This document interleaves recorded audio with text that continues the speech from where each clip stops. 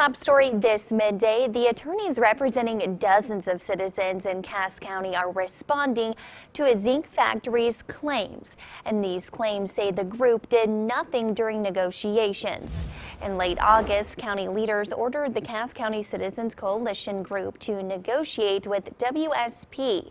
And as News 18 previously reported, many people living in that area are raising concerns over safety.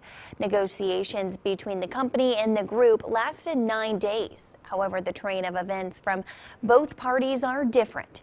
WSP claims citizens did not take the negotiations seriously, and the citizens claim WSP refused to negotiate properly.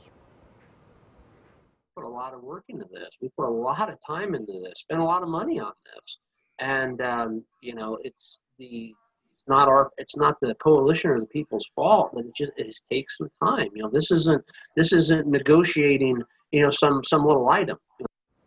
During last Friday's county council meeting, leaders refused to grant citizens more negotiation time with the company.